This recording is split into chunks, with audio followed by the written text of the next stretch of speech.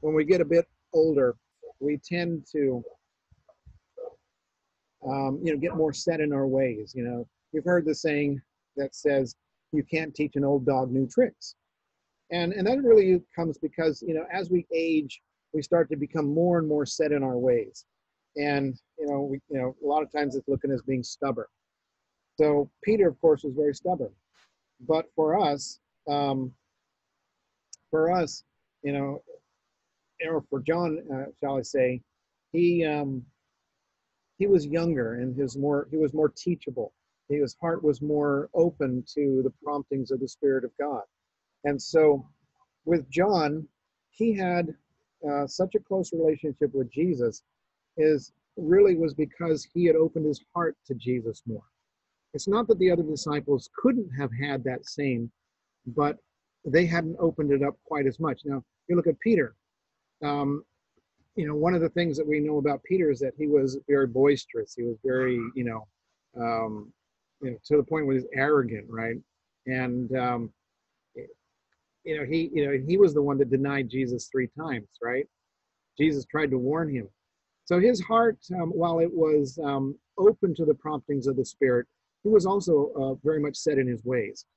So with that, we have John, who was the last apostle to live. In fact, he was never crucified, or he was banished to the island of Patmos. Now, one story that I've heard theologians talk about, and I think that, and I know that this is not in the scriptural writings, but it is from the other writings in the Bible, or from biblical scholars, that said that there was a time, the reason why John was sent to the island of Patmos. We're getting a bunch of background, so I'm going to go ahead and mute everyone here. There, it's probably a little bit better. So one of the stories goes is that they tried to kill John, and the emperor at the time had ordered that John would be boiled in a vat of boiling oil. And so they got the oil boiling, and they lowered him into the vat of oil, but he never died. In fact, when I think they were saying is that when they took him out, he basically just got a towel and just kind of dried himself off, and that the boiling oil did not affect him whatsoever. And so because of that, they realized that John was protected and they could not kill him. So they wanted to take him away from the influence that he was having upon the people. And so they took him to the island, and so they exiled him to the Isle of Patmos. And there, that was a colony it was a prison colony. And so it was basically a hard labor camp. And so that's where, he was disconnected from the church, disconnected from any influence with the people, with the growing church. But even there, God was able to use John to give wonderful message to us, especially about the end times. The book of Revelation was written by John, is the revelation of Jesus Christ by John. So with all of that I'm saying, the reason why I kind of went into this kind of dialogue about John is that of all the disciples, he had the closest relationship with Jesus Christ when he was here.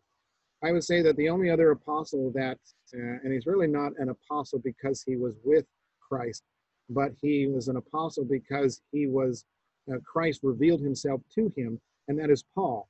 He revealed himself to Paul on the way to Damascus.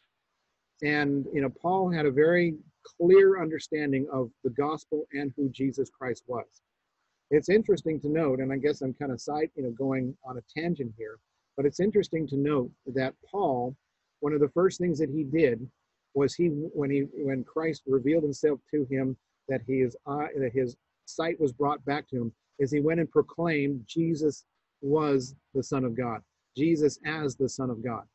And so John, going back into John, and the whole reason why we're going to talk about this tonight is that John had this very clear understanding of who Christ was. And when you think of the book of John, we think of it as a different gospel from the rest of from Matthew, Mark, and Luke. So I guess they call this, the Matthew, Mark, and Luke, the synoptic gospel.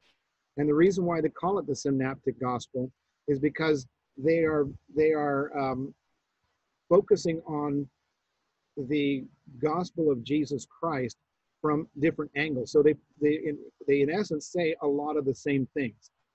It's just some things are duplicated in Matthew and Mark, and it's picked up, and what's not picked up in Matthew and Mark is in Luke. And so they look at it from a different angle. Now, most scholars, when they talk about the book of John, says that John wanted to reveal the divinity of Christ. And while that is absolutely true, there's something a little bit deeper than that, is that John was trying to reveal something more than just Christ was divine. He was revealing why he was divine. So in the prophecies of the Old Testament, it always pointed forward to the Messiah. And the Messiah was always the Son of God. And so when you talk about Christ, Christ is a title that means Messiah or the Savior, but that the Savior was always the Son of God. Now, when you go to the book of John, chapter 1, we're not going to jump on there quite yet, but really it's talking about in the beginning was the Word, and the Word was God, and the Word was with God, right? And so those coming from a Trinitarian mindset, background, try to show that, see, Christ is divine. Now, the idea of Christ being divine is that in order for him to be divine, he has to have the attributes of God. He has to be all-knowing, all-present, all-knowing, omnipresent, and all-powerful. So all-knowing, all-powerful, and present everywhere. And one of the things is that Christ cannot have a beginning. So if he's all-knowing and he's always existed, he has to have always existed. So John comes from, the whole purpose of the book of John is to do one thing, and that is found at the very end of the book of John. So turn with me, if you will, to John chapter 20. Now, some of you might have headings in your Bible, and these headings sometimes will tell you a little bit about the verses that you're reading. And so when I go to my, I use eSword, and I have it on my phone a lot. I like the eSword because it's, it's portable and it's searchable, and I can have multiple translations. So, but one of the things, the headings that it has on John chapter 20, verses 30 and 31. So those are the two verses we're going to be reading. So for me, the title says the purpose of this book. So with that, what I would like to do is ask Marie, if you can go ahead, just unmute yourself and read John chapter 20, verses 30 and 31. And the Bible that I have, the title there says that you may believe. And truly Jesus did many other signs in the presence of his disciples, which are not written in this book. But these are written that you may believe that Jesus is the Christ, the Son of God, and that believing you may have life in his name. So what this is telling us is that, a lot of times, we go to the end of the book and we find out the purpose of the book at the end of the book, right? Sometimes they will reveal it in the beginning, but a lot of times you go to the end and the whole purpose of why the author is writing something is to convey something important. So obviously John had something very important to reveal. And that is this, is that, he said there's many things, there are many other signs truly did Jesus in the presence of his disciples, which are not written in this book. So he's saying there's a lot of things that were left out of the book. And another verse, if you just look right over to John 21, verse 25, the very last verse in the Bible, or in the book of John, it says this, and there are also many other things which Jesus did, to which if they should be written, every one, I suppose that even the world itself could not contain the books that should be written. Amen. And so what he's saying is that there's so much about the life of Christ while he was on this earth, and his mission and his ministry only lasted 3.5 years.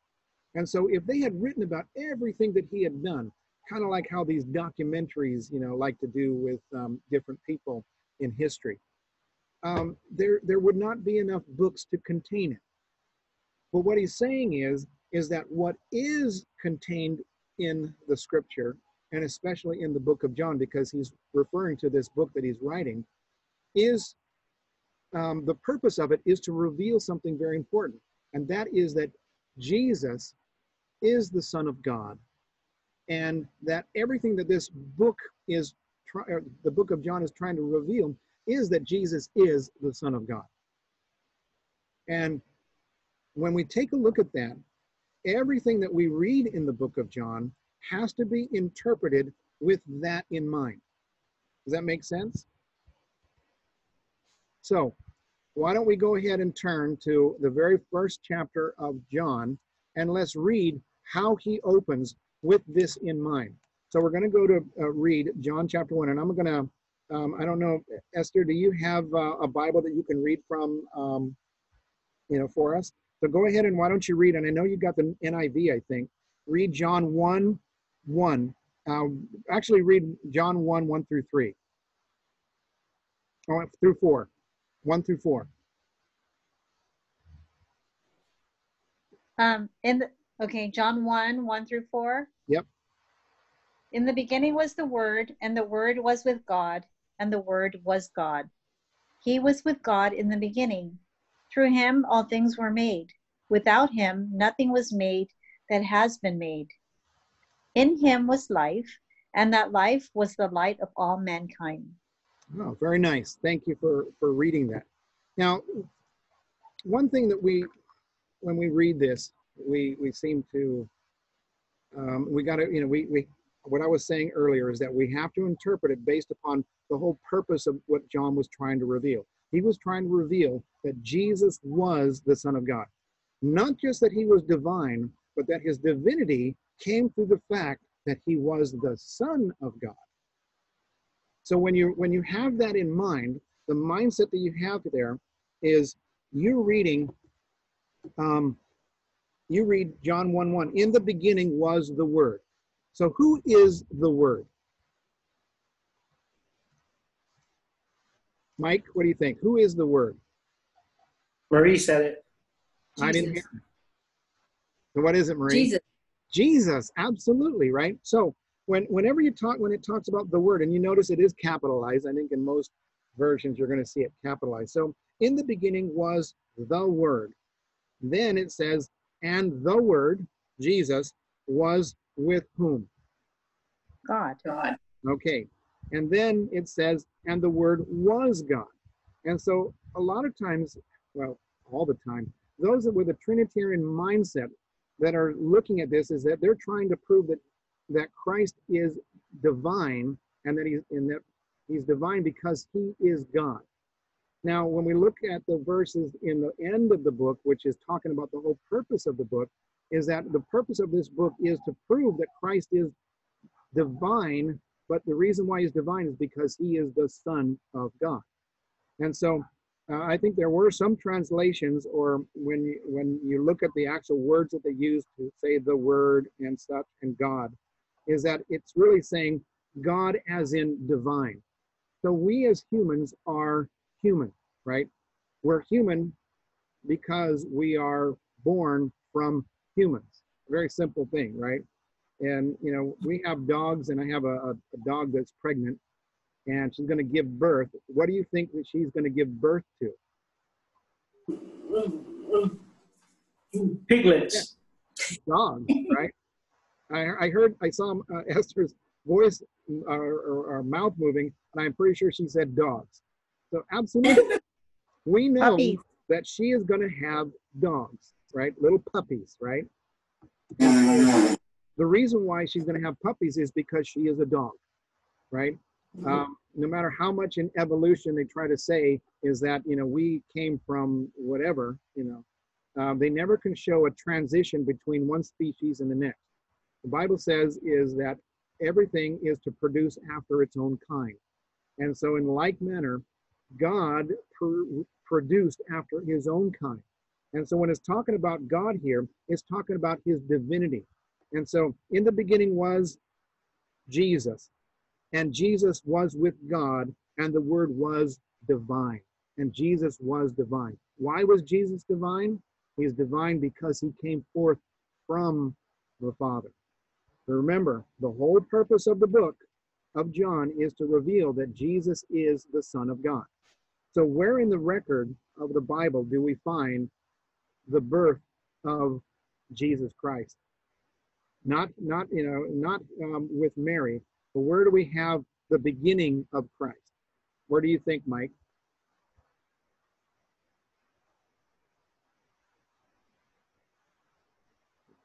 Okay, you're gonna have to. You can keep yourself on mute, but where do you think, Mike? Where in the Bible do we find that? John 1. John 1:1. Okay, Yeah. that's true. You're right, but there's another place, and it's in the Old Testament. So why don't we go ahead and turn there? Proverbs chapter 8. So who wrote the book of Proverbs? Esther, do you know who wrote Proverbs? John? Okay, no, not quite. John wasn't even born yet. So Joseph. Is it David? David's son, King Solomon. So King Solomon, the wisest man that ever was on this earth, of course, other than Christ, wrote the book of Proverbs and Ecclesiastes. So he wrote 2 books. I think also the Song of Solomon. So 3 books. All right, so we're going to go to Proverbs chapter 8. And we're going to read verses 20, Proverbs chapter 8, 22 through 25. And I'm going to, Joseph, are you there? Can you read that for us? Proverbs 8, 22 through 25. 22 to 25. The Lord possessed me in the beginning of his way, before his works of old.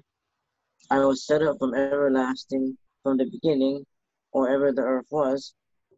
When there were no depths, I was brought forth. When there were no fountains abounding with water, before the mountains were settled, before the hills was I brought forth. Okay. While as yet, 25? Yeah, go ahead and go to all the way to verse 30. Oh, just go verse 30? Yeah, go all the way to 30. Then I was by him, as one brought up with him, and I was daily his delight, rejoicing always before him. Okay. So with that, we're talking, this chapter is talking about wisdom, right? But we know that this is talking about Jesus Christ in his beginning. So in verse 22, it says, the Lord. Who is the Lord that he's talking about? It's The Father. about the Father. It's talking about God himself. So it says, the Lord possessed me in the beginning of his way. Now I'm going to take, I've never done this. I want to take a look at what does the New Living Translation say about this. So Proverbs, let's see, where's Proverbs? Chapter 8, verses 22. Oh, here you go. It says, the Lord formed me from the beginning, before he created anything else. I was appointed in ages past at the very first, before the earth began.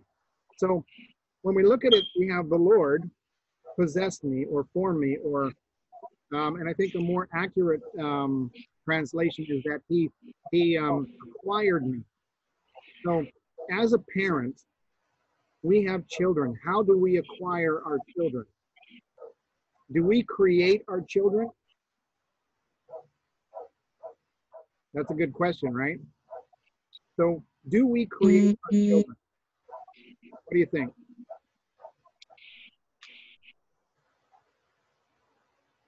Okay. Let me ask Darlene. Hi, Darlene. Good to see you tonight. Can you unmute yourself? Answer me this question. Do we create our children? Who what? Do we create our children?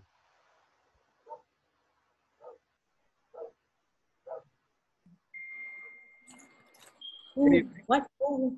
I didn't hear the question. Okay. Do we create our children? Yes. Okay, so you say yes. Okay. What do you think, Esther? Well, through husband and wife, a child is created. Okay, a child is born, right? Now, let me ask you this. How many created beings are there or have been?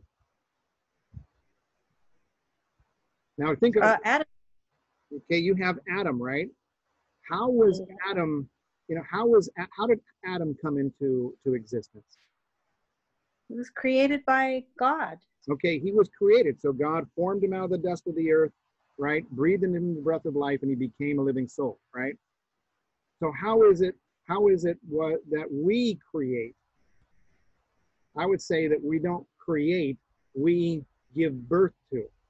So that the process of creation is really from God. Life. The creation begins in the womb through. Right.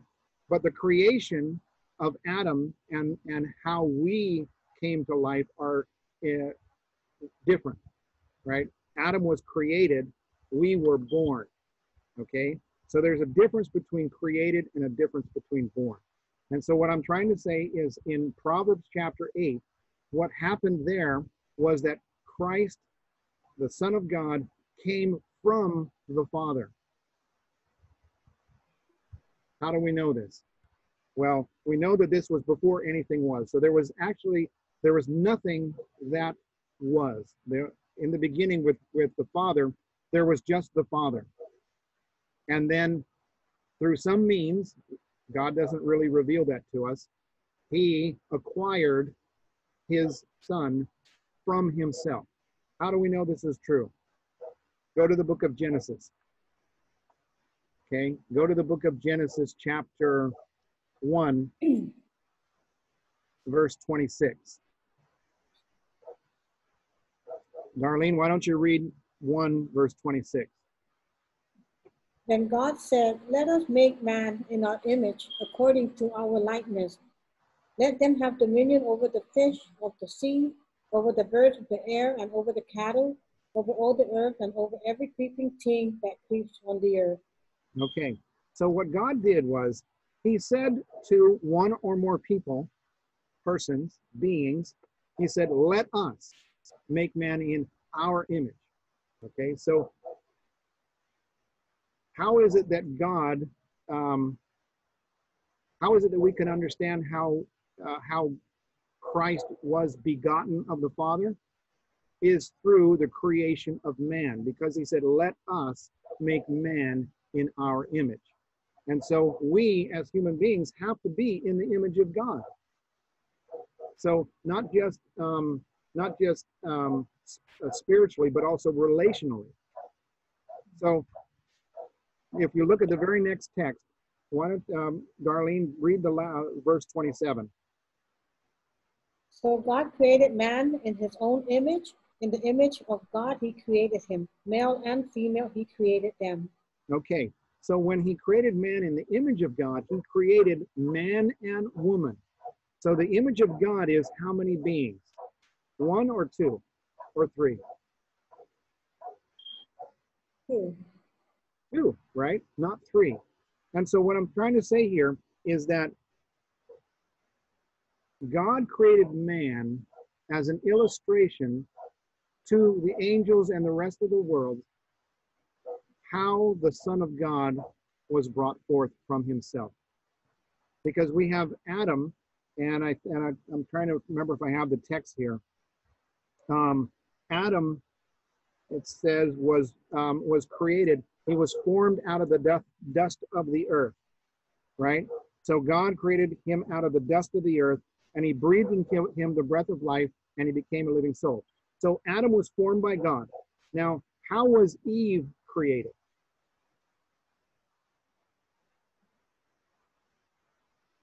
From Adam's rib. From Adam's rib, absolutely right. So let's see, let me see if I can find the text real quick. There, and let's go to verse 21.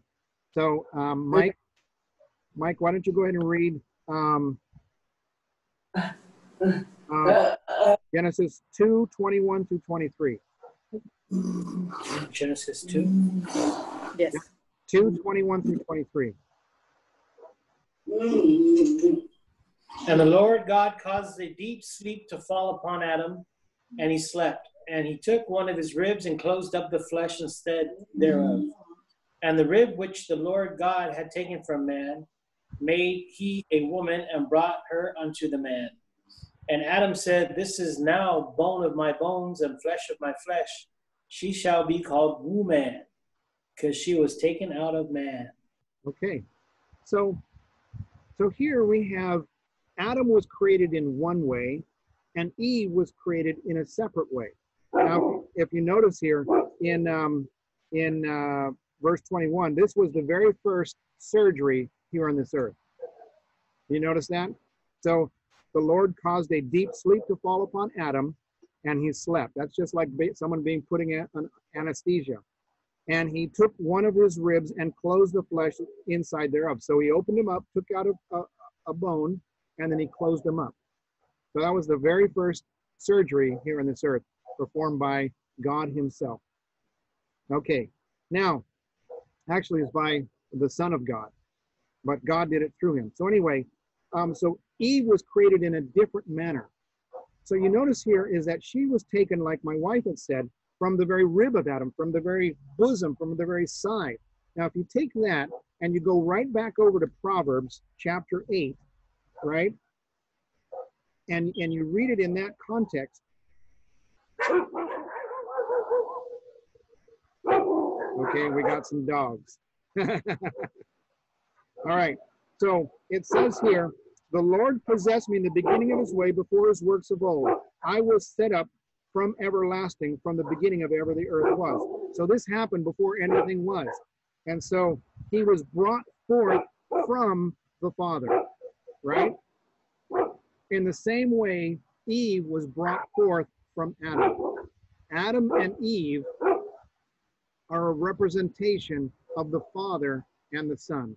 Adam was to represent the Father, and Eve was to represent the Son. Eve was brought forth from the Father, even as Jesus, the Son of God, was brought forth from the Father. And so the whole reason why God created man was to represent to the angels how Jesus is the Son of God. So what was the one contention that Satan had up in heaven? Did Satan have a contention with the Father, or did he have a contention with the Son of God? What do you think? Who did Satan have a bone to pick with? Son. The Son of God, right? It's always been with the Son of God. And how did the angels know that Jesus was the Son of God? Well, the only way for them to know was it was told to them by the Son, by the Father, because the Son is the Word of God. He is the mouthpiece of God. He is the one that speaks for the Father. My niece got home, so that's why they're barking. And it would do me no good to tell them to be quiet. So anyway, so here's the crux of it, is that Proverbs is talking about when the Son was brought forth from the Father. Now, the book of John is trying to reveal that Jesus is the Son of God. He is divine because he came forth from the Father. All right, now how do we know, how can we prove from the Bible that what we read in Proverbs is talking about Jesus and it's not just talking about wisdom? Well, it's pretty simple. Is one you can just use your reasoning powers to understand this one thing, is that was there ever a time when the Father was not wise? Is intellectual wisdom something that God somehow eventually came into? What do you think? No. No, he's always been wise, right? So it can't be talking about intellectual wisdom. It has to be talking about wisdom under the guise of something else. So turn to the book of 1 Corinthians. So 1 Corinthians chapter 1 and verse 24. Why don't we, I'll go ahead and read that. So 1 Corinthians 1 verse 24 says this. But unto them which are called, both Jews and Greek, Christ, the power of God and the wisdom of God. And so what we find here is that in the book of Corinthians, Paul is telling them is that Jesus Christ is the power of God and he is the wisdom of God. Then in verse 30, it says, but of him are ye in Christ Jesus, who is of God, notice of God, meaning he came forth from God, is made unto us wisdom and righteousness and sanctification and redemption. And so the wisdom that he's talking about here in Proverbs is the fact that Jesus is the wisdom of God. He was made wisdom for us so that we can understand who Christ is or who the Father is. And so when you put it into this context, John is trying to tell all those who are reading his book, all those that this was going to the early church, he was trying to show them and to reveal to them that Jesus was the Son of God. Very simply put, because we know that the purpose is of that. Now, with that, let's take a look a little further in the book of John, chapter 1, and let's go to verse 14. Okay, Esther, why don't you read John 1:14?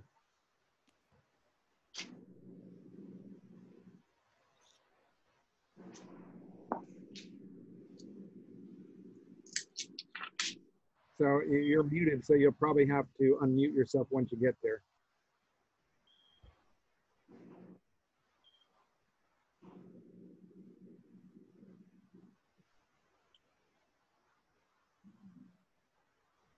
The Word became flesh.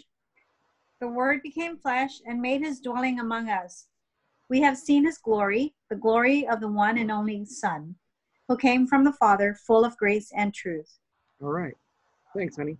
So really what this is saying here is that he's trying to reveal Jesus is the Son of God. And it says, and the Word, Jesus, was made flesh and dwelt among us.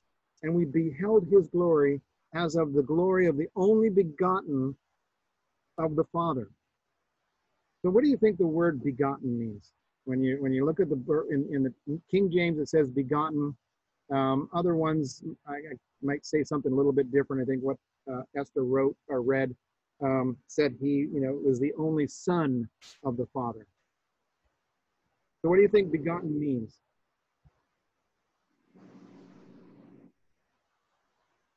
Begotten means born. Simply put, he is the only born of the Father. And so there's a difference between someone that was created and someone that was begotten. And so John is trying to tell us that Jesus is the Son of God. And so you read all the way through the word in the book of John, is that he is testifying that Jesus is the Son of God. Now, one other place that John reveals this very clearly is in the book of 1 John. So why don't we go ahead and turn to the book of 1 John.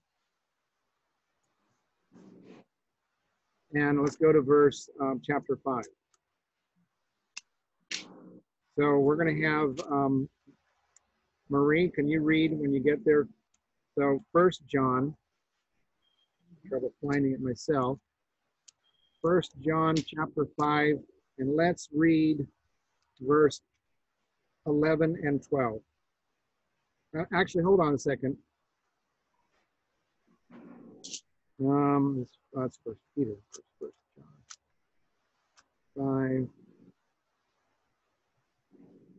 5. Verse 11 and 12. Okay. And this is the testimony that God has given us eternal life, and this life is in his Son. He who has the Son has life, but he who does not have the Son of God does not have life.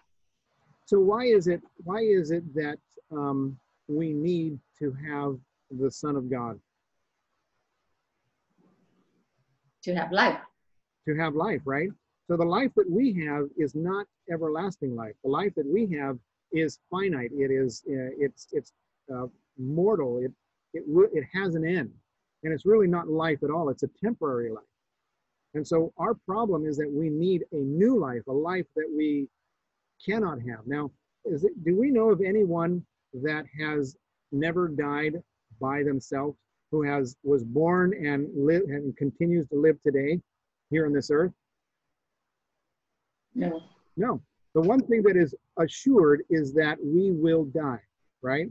The reason why we will die is because we have a life that cannot be sustained, right? The life that we have will end.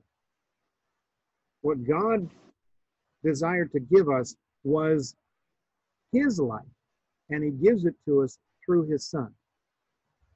And that's why it says in 1 John 5:11, it says, and this is the record, that God hath given us eternal life, life without end, and that life is in his Son. How is it that the Son has life in himself? Where did the Son get his life? Well, we From the Father.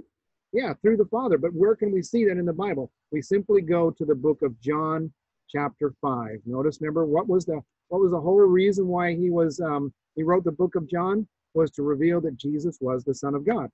And so when we go to John 5, verse 26, Darlene, why don't you read that for us? John 5:26.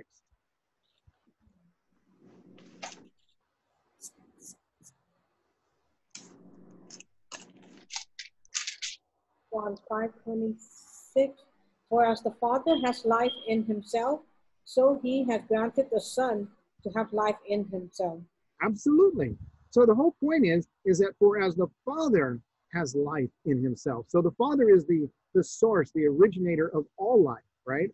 All life is sustained by the Father because it comes from the Father.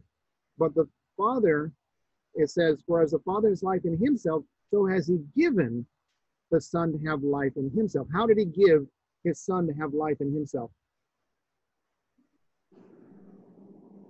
He gave it to him because it was inherited. When he came forth from the Father, he took with him, he gave to him his own very own life, his divine life, his everlasting life. The Son of God is not sustained by the Father. The Son of God is sustained because he has the inherent life of God himself. Not because he's divine, but because he is the Son of God. The Son of God has everlasting life, not because he's divine of himself, is because he is divine because he got that from the Father. And this verse right here, for as the Father has life in himself, so has he given to the Son to have life in himself, is talking about how Christ received his life. And so that goes hand in hand with the verse in 1 John 5, verse 11, which says, and this is the record that God hath given us eternal life, and that life is in his Son. John 3:16, for God so loved the world that he gave his only begotten Son. Why did he give his only begotten Son? Why didn't he just say, why didn't he just give it to us directly? It's because he needed to give it through his Son. For God so loved the world that he gave his only begotten Son, that whosoever believeth in him should not perish, but have everlasting life. We receive everlasting life through through the Son. Why through the Son? Go back to John 1, verse 14. John 1:14 says, and the Word, Jesus, the Son of God, was made flesh and dwelt among us. And we beheld his glory, the glory as the only begotten of the Father, full of grace and truth. Now, God could not give us his life directly. Why couldn't he? He needed, because God is divine and we are human, right? he is a different order of being, just as we are a different order of being, right? So what God did was he joined divinity with humanity. He joined divinity with humanity, and through that union, he then now is able to give his life to us because his son became a man, became flesh. And that is how we receive the life of God. God is a spirit. And the Bible says that we should worship him in spirit and in truth, right? And the Father seeketh those to worship him, right? I think that comes from the book of Mark, when he's talking to the woman at the well. But the whole point is this, is that in order for us to receive the life of God, it had to be received in humanity. And that is how Christ brings and unites us together. So we receive the very life of God through the Son. So when we accept Christ as our Savior, we are born again and we receive the life of God through Christ living within us. The beautiful thing is, and we're coming to the end of our study, is this, is that the book of John, when we understand what it is trying to share with us, is trying to share with us the fact is that Jesus is the Son of God. The bad thing is that there's a deception out there that is trying to deceive us into receiving a false Christ. You remember we talked a few weeks back when we were talking about Matthew chapter 24. The very first thing that Jesus said when he was warning his disciples about the deceptions of the last days, right? He said, take heed that no man deceives you. Take heed that no man deceives you. For many shall come in my name, right? Talking about false Christ. And so the false Christ that is already here is, the name of the false Christ is God the Son, who is God first and Son second. He is divine because he has always been divine. That is the counterfeit. The Son is only a metaphor. Now think about this. The Bible says is that our everlasting life comes from the fact that Jesus is the Son of God. If we accept a false God, a false Christ called God the Son, we are not receiving the life of the Father, because we are not receiving the life of the Father through the Son. If God the Son has always existed and is not really the Son of God, then we are not receiving the Father's life. For God so loved the world that he gave his only born Son. It has to be the Son of God, because he declares that this is my beloved Son, in whom I am well pleased. On the Mount of Transfiguration, he says, this is my beloved Son, hear ye him. And so the book of John reveals that Jesus is the Son of God. It's not a metaphor. It's not just a illustration. If we receive a Christ that is not really the Son of God, we are receiving a salvation that is not real as well. If we want to have a real salvation, we must have the real Son of God, because through the Son, we receive the life of the Father. And that's really what the study is about tonight. The very fact that the book of John, the purpose of the book of John is to reveal that Jesus is the Son of God. Amen? Amen. Right. Any last thoughts or any questions or comments that you'd like to make about what we studied here tonight?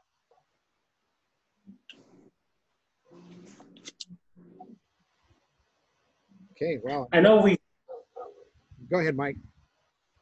No, I know we've studied this before, but I like how we revisit it and try to drill it into my head, because it takes a few times for me to. I'll be honest. I mean, doing the whole. Yeah, so it works out when we do this study again and again and again.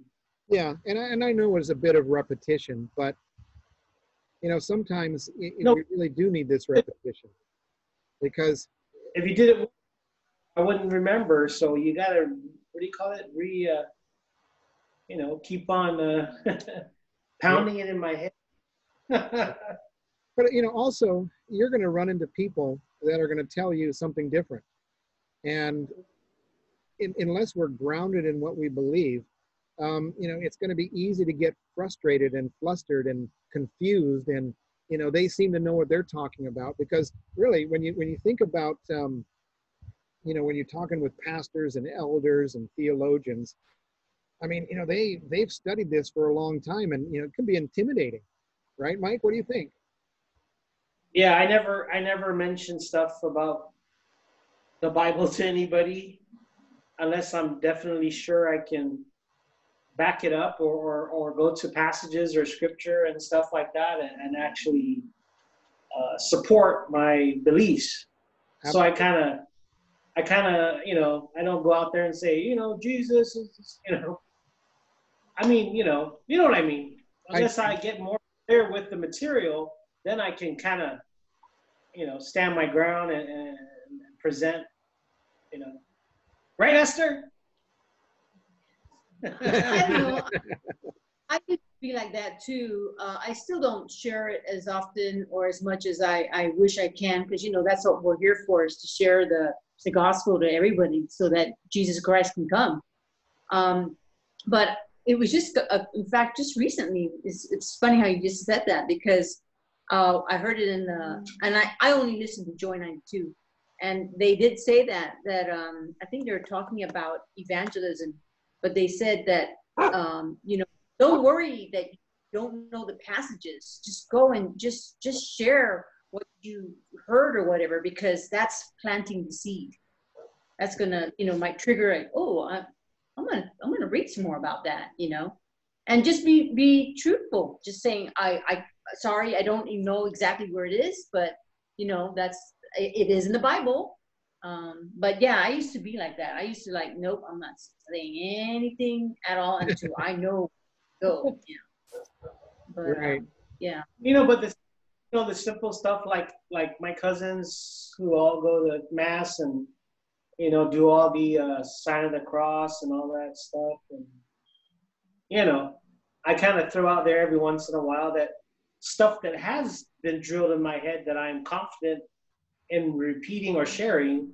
I'll say it, like from, you know, repetitious praying and all this stuff. You know, I mention stuff like that. You know, kneeling down and, you know, to a statue and praising saints, you know, worshiping saints and stuff like that. So I share those kind of things. So. Sure. You know, share whatever the Lord puts on your heart. But what I like, what Marie was saying is, share what you know, because when you share it, it becomes more solid in your mind. And Yeah. it's like, I can only do what I'm doing here is because I've shared it. I don't, you know, in my mind, a lot of times I get confused or as far as, not confused necessarily, but, you know, where this text is or where that text is. But I find that the more I use a text, the more solid it is in my mind. Like 1 John 5:11. I mean, I know it because I use it a lot. But you know, here's one that I thought was really interesting. A lot of times we use this verse text called 1 Corinthians 8:6, and the King James has it a certain way, and it makes sense. But when I read it in the New Living Translation, let's go ahead and turn there. So first, 1 Corinthians 8:6. 8:6. Yep. So Marie, why don't you go ahead and read it from one of your translations? What translation? Yet for, oh, What translation are you using? I'm using the should be the New King James Version. Okay, go ahead and read that. Yet for us there is one God, the Father, of whom are all things, and we for him, and one Lord Jesus Christ, through whom are all things, and through whom we live. Okay, good. Esther, you have the NIV, right? Yes. Go ahead and read that one. Yes. Yet for us there is but one God, the Father, from whom all things came and for whom we live, and there is but one Lord, Jesus Christ, through whom all things came and through whom we live. Wow, that is really nice and clear. That one is about as good as the one I'm going to read here, the New Living Translation. But for us, there is one God, the Father. So it's very clear. There is one God, the Father, by whom all things were created and for whom we live. And there is one Lord, Jesus Christ, through whom all things were created and through whom we live. So the NIV and the NLT, very good. I think the New King James was also a pretty good one. But what it's telling us is very clearly is that there is a distinction between the Father and the Son, and that the Father is the one true God, and Jesus is, and we live through Jesus. So the Father created all things, and we live for Him, and all things were created by the Son, and it's through whom we live. So it's really, pretty beautiful. So just use what you have. I mean, if you know John 3:16, use John 3:16, because it's not about doctrine, Mike. It's not. Okay, doctrine, what doctrine does is it leads us into a clearer and a closer relationship with Jesus Christ. But just knowing the doctrine does not save us. It's Jesus Christ who saves us. The doctrine helps us to grow closer to Christ. And so there's a difference there. There's a lot of people out there that know doctrine. In fact, I was one of those who was, I was big time doctrine.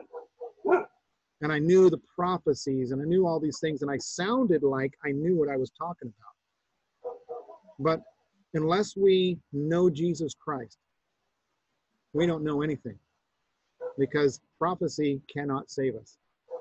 So anyway, And share with that's like what you said there too, is once we have this personal relationship with Jesus Christ, He's gonna reveal to us how to say it or what to say. Exactly. Yeah. But that's what in fact, that's my main, is like, I always ask Jesus to be in my heart today, to be in my life today, to show me His will, because there's no, I can't say it, Yeah. Absolutely. But totally different topic, because we brought this up and I didn't know how to explain it to him. Remember that question about the baby, about being a sin, how we were born sinners. Right. And what was your question? I was like, how can the baby be a sinner if it was not even born? It was just born. It didn't have a chance to sin. Yeah. Yeah. And I said we have a sinful nature. Yep. But Telling me the baby was sinning in the womb? Yeah. Well, look, that's a very valid point, and it really comes down to what is sin.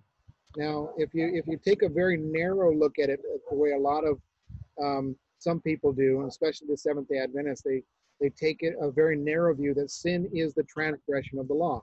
And it's absolutely true that sin is the transgression of the law, but sin is more than just the transgression of the law. Sin is, what Marie was saying, is our nature. We sin, we commit acts of sin because our nature is sinful. My dog, Raider, it doesn't matter if I tell him to stop barking, he's gonna bark, right? Because it's in his nature to do so. It's not wrong for him to bark because he's a dog. That's what he does, right? And it doesn't matter how well you train a dog. Did you see that video? I don't know if we sent it out to everybody, but did you see the video of the two dogs that when the owner fed the dogs the food, and he actually had them bow their heads and they put their paws up on the bucket, and they and he prayed, and so he said, bow your heads while I pray. And he did this all in Spanish. And then when they were done praying, he told them, go ahead, you can eat. They said amen and whatever he said, and then they went and ate their food. Now they trained the dogs to pray, but were they praying? No, they weren't praying. They were just, they were mimicking prayer, right? But in their heart, Condition. they're still dogs, right? So they may have an outward form of something that seems to be righteousness, but in reality, the problem is within our hearts. What did Jeremiah 17 verse 9 says? I know my wife Esther was saying that was a text that she really liked, is that the heart is deceitful above all things, desperately wicked. Who can know it?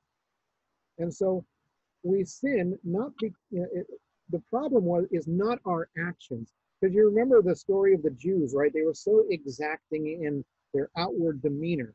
What Christ was telling them is that they have whitewashed sepulchres, meaning that they had an outward form that looked really beautiful and holy and righteous, but inside they were not righteous. And so the law can only take care of your actions, right? And even then, but in our hearts, we want to do sinful things, right? It's in our nature to do these sinful things. Yeah, but that's us as adults. I think the question has to do with the baby. The baby's innocent. The baby doesn't know how to talk, doesn't know how to swallow food, chew food. Well, you know what I mean. And you're right. A baby is innocent. They have not committed any acts of sin. But do they need, let me just ask you this question, do they need Jesus Christ in order to be saved? Yes. Why? You're right, but why? I guess because of our sinful nature. I don't know. Yeah, that's exactly it. Is that what needs to change in all of us is that we need to receive a new nature, a new life. That's why Jesus said that we must be born again. John 3, remember the whole thing with Jesus, Okay. Nicodemus, we must be born again. And so while a baby is not committing acts of sin, a baby has a sinful nature that will manifest itself at some point in sinful acts outside of the power of God. So, because you ask yourself, Jesus was born of a woman, right? He became flesh, and he was a baby, and he grew up. But if Christ can do that, if he could be born of a woman, and then he could somehow not sin, couldn't a human do that? And the answer Christ is different. You can't compare it, right? Correct. Why? What was different about Christ versus, say, a baby that is born, any baby that is born? He had something that a human baby does not have. He was conceived without original sin. He had, yes, I'm agreeing with you. What I'm saying is that he had the divine nature of God. He had the perfect nature of God together with humanity. So that's what he had that was different. And so that's why a baby still needs salvation. Okay. Because we need a new one. So anyway, does that answer your question, Mike? Because a baby is innocent, right? Absolutely innocent, but still needs a new life. And that life is received in the same way. Yeah. Okay. So Okay. a baby, like with human nature, sinful nature. Okay. Yep. Okay. Any other thoughts or so before we close? Questions or something? Okay. Good. Well, thanks for that. I really appreciate you all joining us tonight. This is the first time I decided to do it outside. It was really kind of nice, even though we had some of the dogs barking. But maybe we'll do it again. God blessed us with a good weather, no rain. So praise God for that. Maybe next time we'll be outside. Yeah, hey, go for it. Yeah. You have a Yeah, very, you have a nice patio there in the back. yeah, you have a nice patio. You have really good landscaping. You have lots of trees and stuff. So, Too much, dude. Too much maintenance. yeah, yards are maintenance, that's for sure. Okay. Why don't we close with prayer? Bow our heads. Our kind and loving Heavenly Father, we want to thank you for the blessing you've revealed to us here in your word. We thank you for your Son. We love you. We love Jesus. We thank you for the work that he's doing in our hearts. Father, we just like to give honor and glory to your name here tonight. I pray that you will be with all of our prayer requests that we've talked about. I pray that, Lord, if please guide our hearts and our minds when it comes to deciding on a place of worship. We know that it'll be a commitment. We don't know the future. We don't know all the things that you have planned for us, Father, but we know that you want us to meet together. And so, Father, if we just pray that your Spirit will be upon all of us as we decide on a place to worship, Father. We are happy that we can meet online, but Lord, we know we need to be together. And because of the times that we're living in, things are kind of unsure. And so we just ask that you guide our hearts and minds, and not just to guide us to the place, but to give us clear evidence that this is what you want us to do. Provide the funds that we need to do it. Open the hearts of all of those involved as we make these decisions that will impact all of our lives, Father. But we really desire that all of this will be to your honor and glory, that we can use it in a way that will bless others and further the work and to hasten your second coming. So I ask your continued presence to be with all of us here today and all of our members, that we can finish the work, Father, that you have given us to do. I ask all of this in the blessed and powerful and wonderful name of your Son, Jesus Christ. Amen. All right. Well, thank you all for joining us, and have a good rest of the evening and the rest of your week.